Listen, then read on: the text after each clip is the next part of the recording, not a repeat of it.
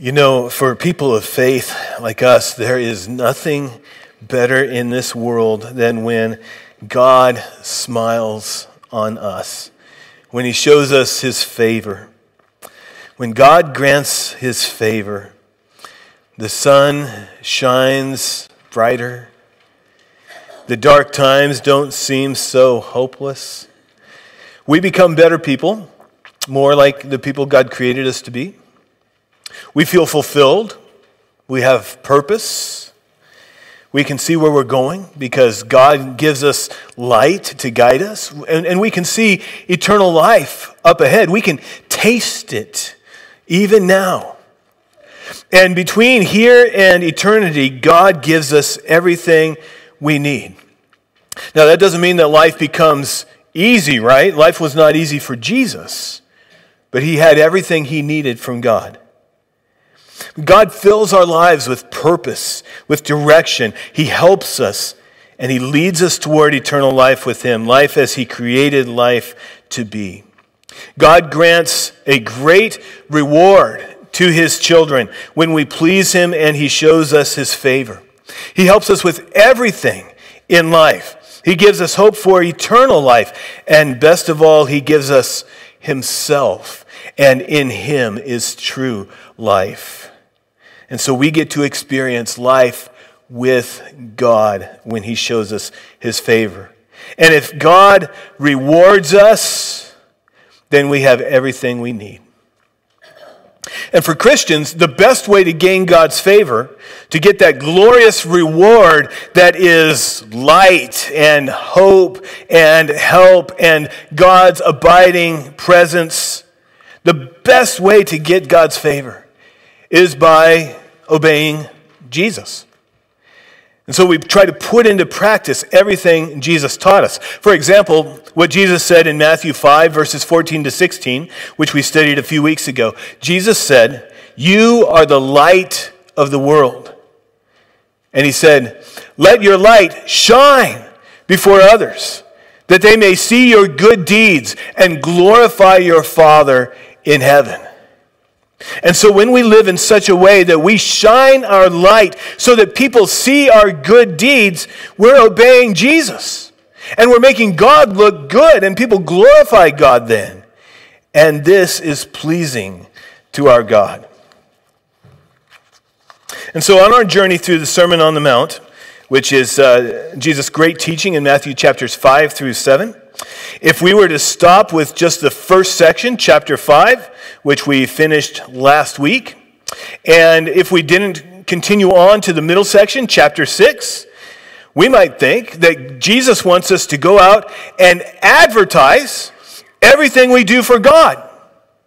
Let's put up billboards about how much money we give to Rod's House and Love Inc. and other good works that help the poor in our community. Let's get the word out about how we open our building for AA meetings twice a week.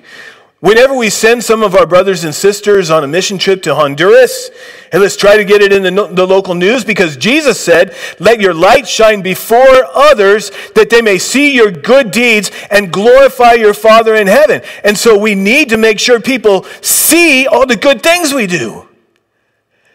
You're laughing, Monique. This doesn't feel right, does it?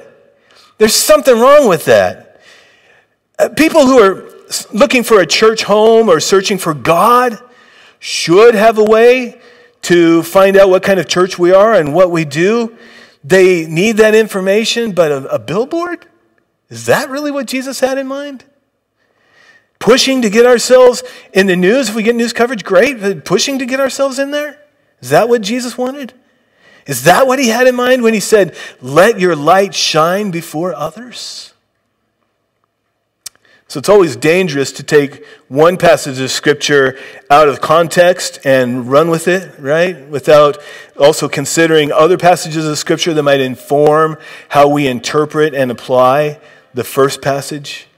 And sure enough, what Jesus teaches in our next section of the Sermon on the Mount informs and guides how we let our light shine before others.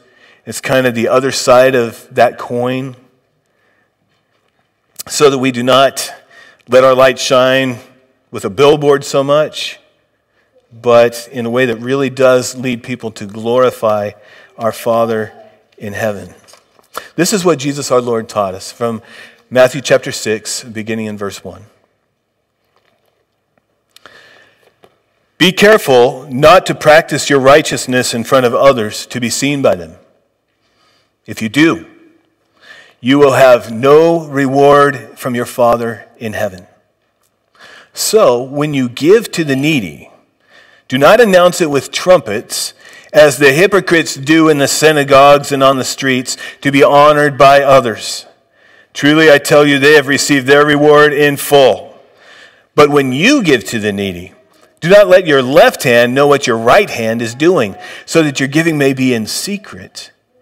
Then your Father, who sees what is done in secret, will reward you.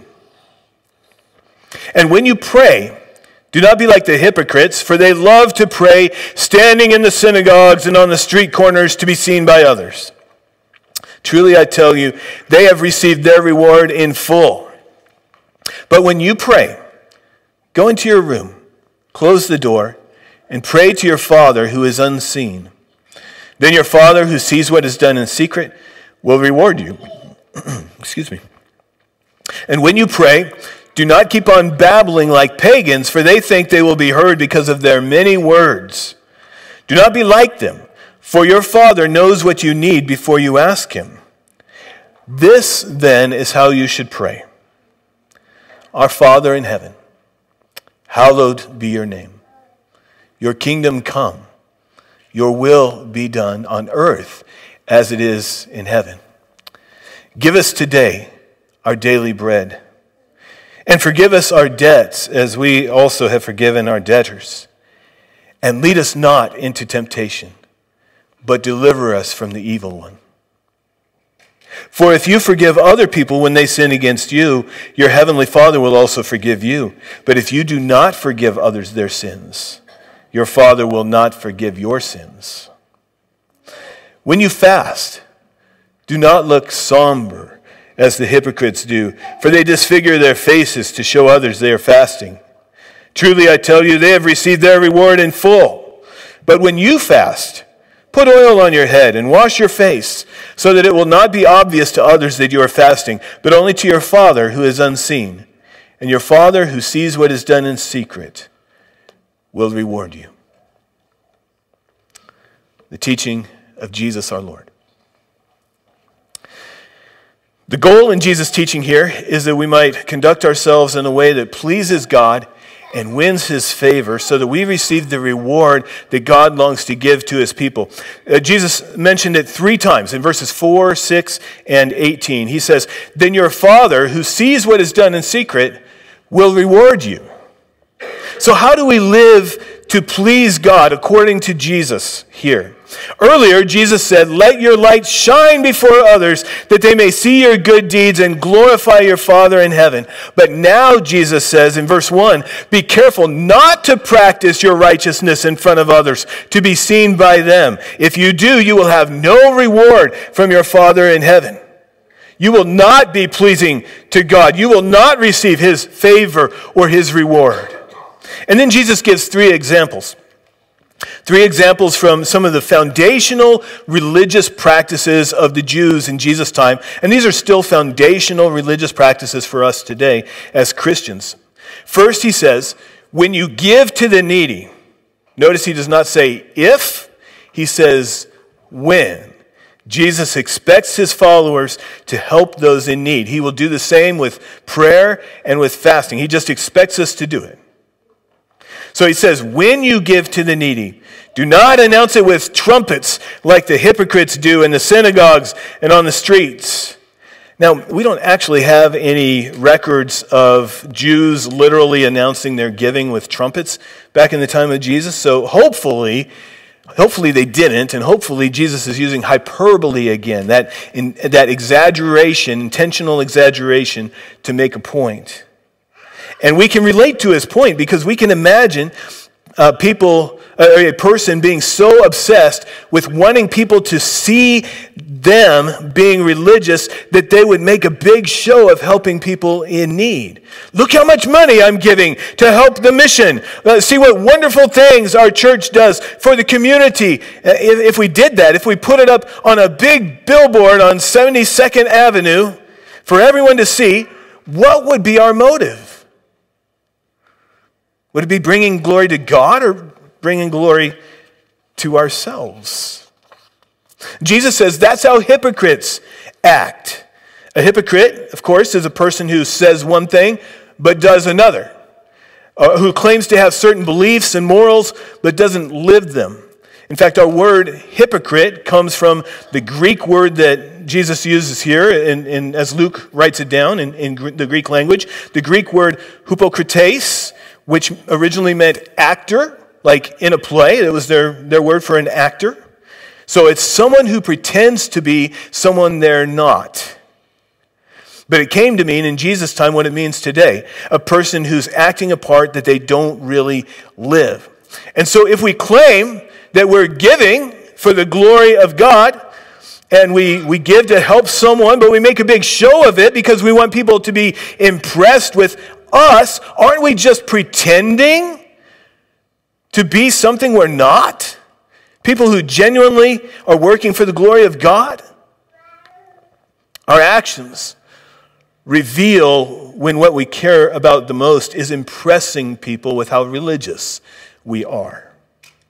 For people like that, Jesus says, "Truly I tell you, they have received their reward in full."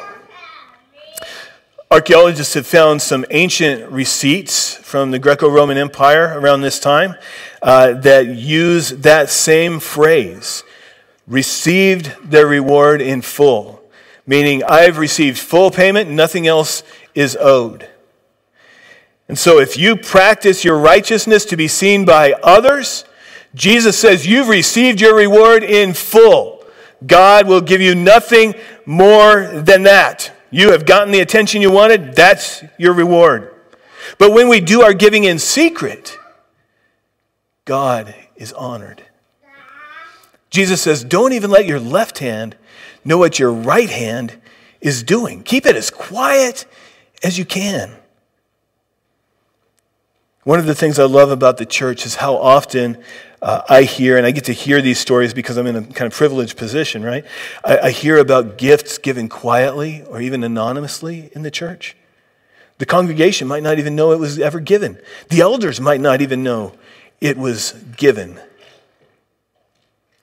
It's hard to be a hypocrite in your giving when no one but God is even aware that you gave to help someone out. Or maybe just God and the person who received the gift. It's hard to be a hypocrite about your giving when nobody knows. For people like that, Jesus says, your Father who sees what is done in secret will reward you.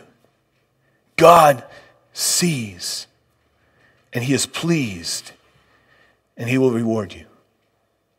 And if God rewards you, you have everything you need. Second, Jesus says, and when you pray, do not be like the hypocrites, for they love to pray standing in the synagogues and on the street corners to be seen by others. Truly, I tell you, they have received their reward in full. There will be no more reward for them. They are their own billboard, and the attention that they crave is all the reward that they will get.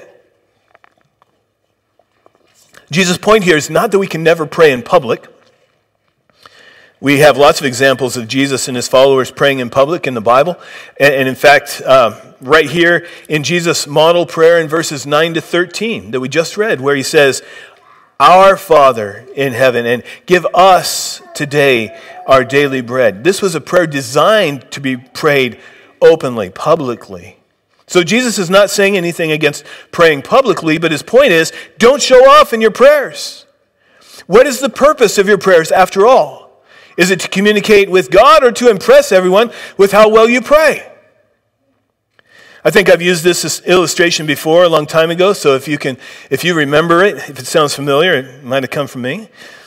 Can you imagine eating at a restaurant and as you're eating your meal, you notice some other people come in, they sit down at a table nearby, and about the time they get their food, they bow their heads, and one of them starts to pray much too loudly. God, we thank you for this fine meal, and bless the restaurant staff and the cook, and help our waitress because she's struggling to work 2 jobs to feed her kids, and she's a single mom going to school, and bless her, Lord, and bless our nation, Lord, and on and on and on. And they may think that they're evangelizing the patrons and staff of the restaurant, but really all they're doing is becoming an annoyance, and it makes God look bad. It does not give God a good name. When you're at the restaurant, it's good to pray before a meal. It's fine to pray at a restaurant. But remember what Jesus said about the hypocrites who love to pray standing in the synagogues and on the street corners. Don't be like them. But when you pray at a restaurant, just bow and pray together quietly. Impress God, not the people at the next table. And keep your prayer brief out of respect for the poor waitress, so she doesn't have to stand there and hold your food, with 2 hands and wait for you to say amen, right? She's trying to be polite. Have respect for her. She's busy. And besides, Jesus says God's not impressed with long-winded prayers. There's nothing wrong with a long prayer if it's sincere, but God's not impressed just because there were a lot of words in that prayer. Oh, and by the way, once the waitress has seen you pray and she knows that you're a Christian, make sure you leave a good tip.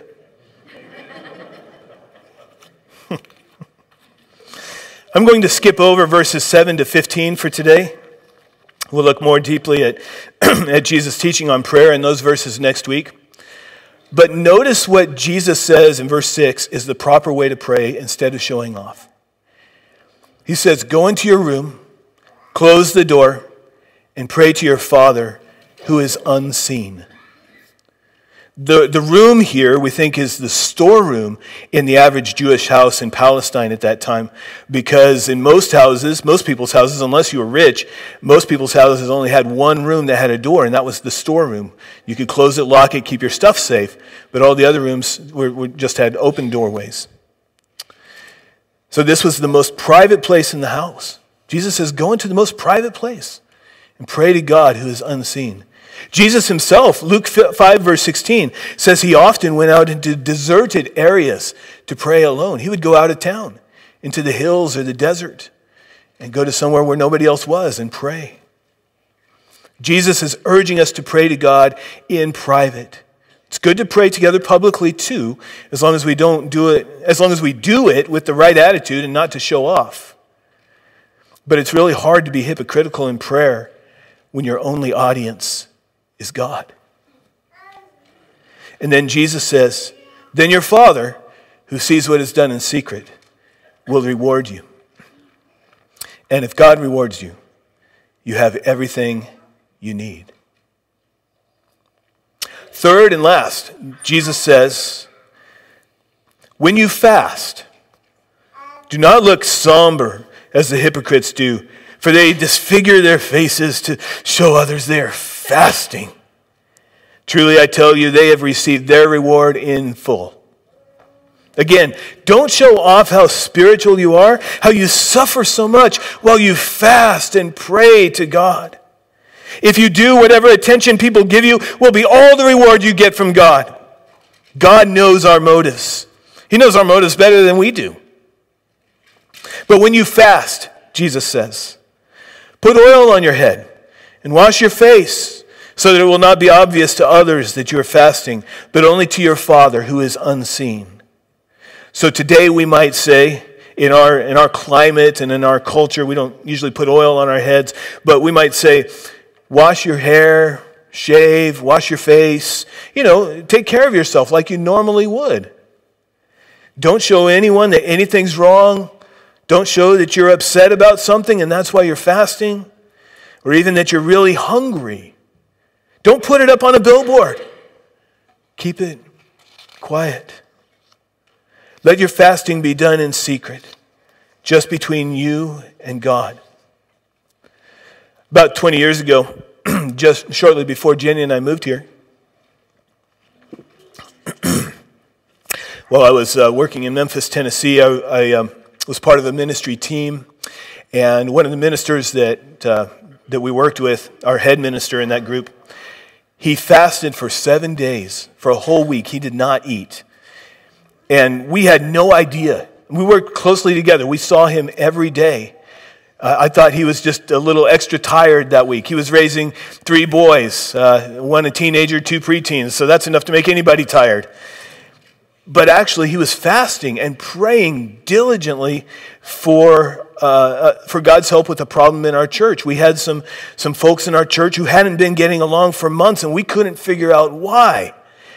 And right around the end of the 7 days, after months of us worrying and trying to figure this out, trying to help and failing, after about 7 days of fasting, we found out what the problem was. God revealed it. That minister hadn't eaten for a week, and we had no idea. He kept it secret, just between him and God, just like Jesus taught us to do. And God heard his prayer and answered it. And it was a big help to us in our ministry. Jesus says, your Father, who sees what is done in secret, will reward you. And if God rewards you, then you have everything you need. What do you really want the most? Attention or God? Praise from people or God? Obviously, we're human beings. We need affirmation from other people. We need that. But what is it you want the most? It's so tempting to serve God for reasons that just aren't quite right. I'm going to let my light shine so people will see it. But if I mean by that people will see me, then there's a problem. A preacher I worked with years ago tells the story of his first sermon. He said he had been a Christian only a year or two, and the church asked him if he would mind putting together a lesson and preaching for their Sunday night worship service. And so he agreed to do it. Only about 15 people usually came to that service, and so I think the church figured that if he messed it all up, it wouldn't hurt too badly. He worked for hours to prepare his lesson, and then he preached it. He says it was only about 10 minutes long, and he didn't think he'd done a very good job. But when he was done, everyone there came up to him and told him how what a great lesson it was, how well he had done. And he says he found himself thinking, I could get used to this. And later he became a preacher, and he says that he still has to struggle against that thought today, every time he preaches. You know, that temptation is the message he's sharing for his glory or for God's glory. Jesus taught us to let our light shine so that people will see our good deeds and glorify our Father in heaven. And there are many good deeds that we might do for the Lord, many spiritual things that we would do for him that we couldn't hide if we tried. I mean, they just have to be done in the open. Preaching is one of those. If you're only preaching by yourself, it doesn't, the message doesn't go very far. Leading worship, leading our singing has to be done out in the open, right? But often what we do for God is best done in secret. Give quietly. Don't let anyone know who doesn't need to know. God sees your generosity, and he will reward you. Pray privately. Pray with other people too. But don't show off when you pray. Seek God in prayer and be frequent in praying to God by yourself. Just between you and him. God hears your secret prayers, and he will reward you. Fast without anybody else knowing. Okay, you'll probably have to tell your family if you live with family, because if you don't, they might think you're sick or something. So you might need to tell them, but they can keep it quiet too. You can probably keep it secret with everyone else. God will know, and he will reward you. So yes, let your light shine as Jesus taught us. But whenever possible, let it shine in secret. Just between you and God. Or just between you and God and the person you help. If you need more attention than that, God will make sure you get it. Because God always provides for his children.